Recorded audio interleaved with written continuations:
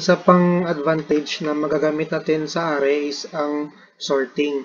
So, when say sorting numbers, strings, may be possible.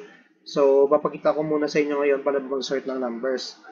So, dito sa first part kanina, napakita natin paano ba mag-input ng elements sa loob ng array. Dito sa baba is isa-sort na natin siya. So, gagamit natin ng arrays.sort using ang variable ng ating array.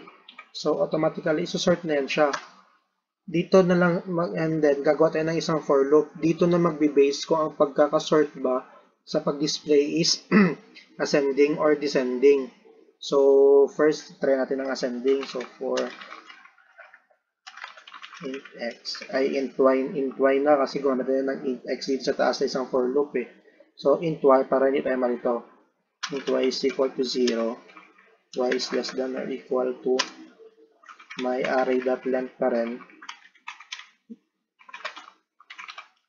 Length minus 1. So, y plus plus. So, ipapalabas natin dito kung ano ba yung array, ang pagkasunod-sunod ng inyong array.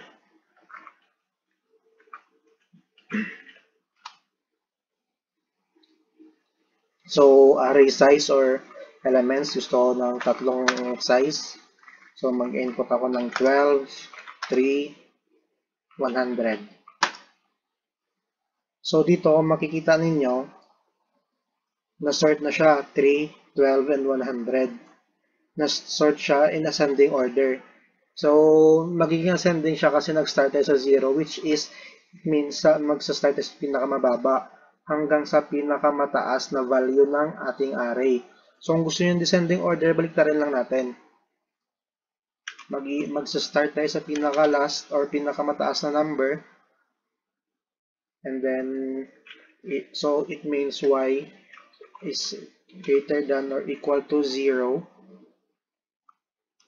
So, syempre, array.length, so it means mas mataas siya sa 0. And then, ang atin magdi-decrement na yung ating condition dito sa last part. Di-decrement na kasi from 100, next na pinakamababa is 12, and next na pinakamababa is 3. So, tingnan natin. So, let's say 3, 100, 12, 3.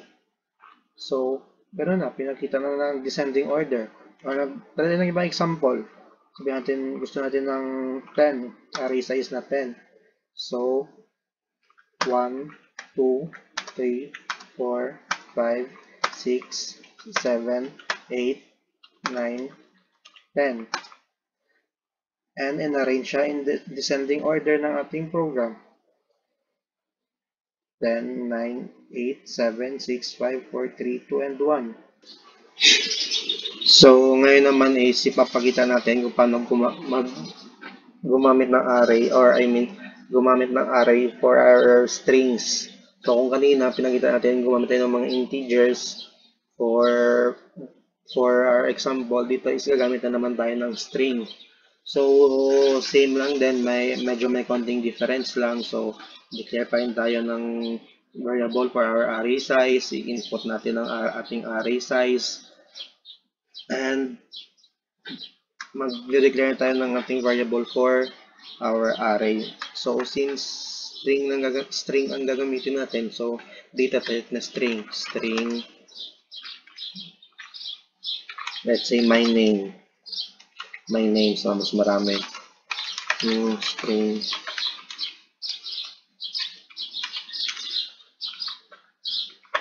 So, makikita nyo kanina, diba, int ang ginamit natin. Bracket pala, nakalimutan ko. Int, so new int, and then kanyang array size. So, basically, dito, gumamit tayo ng string, and new string na, syempre, string yung data type natin na gagamitin. Kaya, nag-declare tayo na ang series of strings na i-input natin ay sindami ng in-input natin kung ilan ang ating array size. So, again, for loop lang para maka-input ka for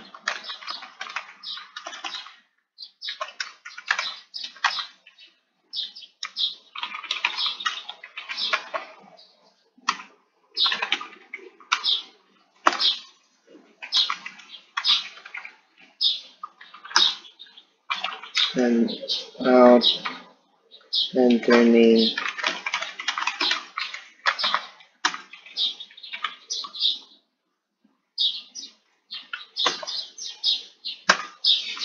So, ating variable for array, my name sa loob niya is x equals to input.next string or .next lang.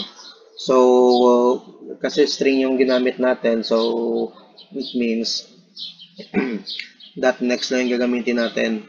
So, ganun, pag string .next lang, pag integer .int ay .next int, pag float .next float, pag double .next double, pag character .next rin ata or .next char ba? Tingnan natin.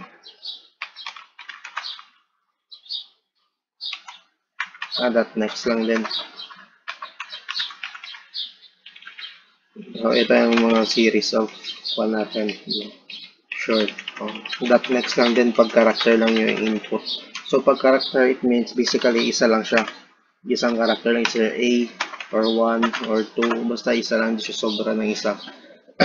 And then, pag after natin dito, so kung nagtataka kayo ba't naka-open and close bracket yung variable natin na x, so ganun, once na pumasok tayo dito sa for loop 0, mag-true lahat ng ating condition, ipapasok niya to dito. I-establish niya yung ganitong command. And then, once nag-input tayo, it means ang position 0, pumasok na dito, na input yung ating input sa position 0. Pag nag-increment na siya, bumalik yung loop, magiging 1 yan siya. True lahat ng condition, magiging position 1. Magiging position 1 hanggang 2, 3, hanggang kumabot yung array size na in-input natin. So, for flexibility ng ating program, 0. Mamaya papakita natin kung paano ba nangyayari yan. So, subukan natin. So, array size, let's say 3. Pag naglagay ako ng string na Lloyd, nasa position 0 yon. Pag sinabi kong John, nasa position 1 yon. Pag sinabi kong Jake, nasa position 2 yon. So, bali tatlong elements yon, 0, 1, position 0, position 1, and position 2. Tatlong elements yon. Dito pa rin nag-vary sa ating array size. So, automatically, na-sort rin to, alphabetical order. So, papakita natin pag nasosort mo talaga siya alphabetical order. Ulit. So, let's say natin yung mga students. Sabihin natin, Yap, Babiera, Mukalid, Lidasan. So, position 0 ang Yap, position 1 ang Babiera, position 2 ang Mukalid, position 3 ang Lidasan, and position 4 is Braga. So, ayan, automatically na sort siya in alphabetical order. So, automatically na sort din siya in alphabetical order. So, ganyan ang mga basic usage of array lang. And ganyan lang. So, thank you for watching.